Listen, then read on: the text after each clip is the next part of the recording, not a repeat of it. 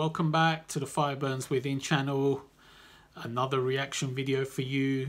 Lovebites again. I've been recommended to listen to Eagle Fly Free, the Helloween cover, since I said the last song that I listened to, Glory to the World, was very Halloween-y. So why not listen to an actual Helloween cover? Okay, this was recorded some time ago, I guess. It was released on YouTube on this video in 3rd of Jan, so just after the new year. So let's have a listen to this. Okay, 1, 2, 3.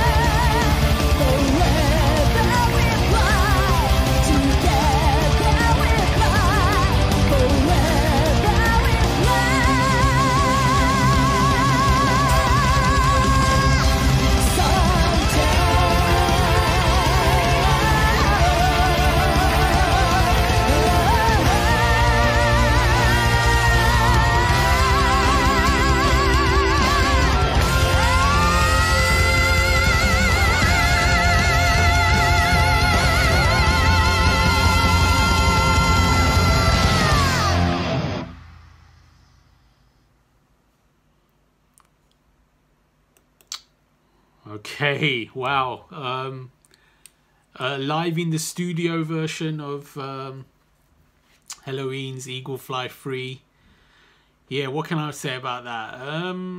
Yeah, it was good. It was good. I don't know. I was expecting a little bit more vocally. She was sort of singing slightly lower than I was expecting. Not as quite as high pitched as I was thinking.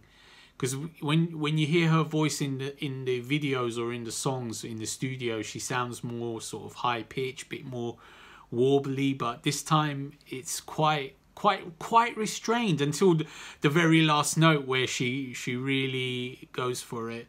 But musically amazing. The bass player, she really got to shine on this one.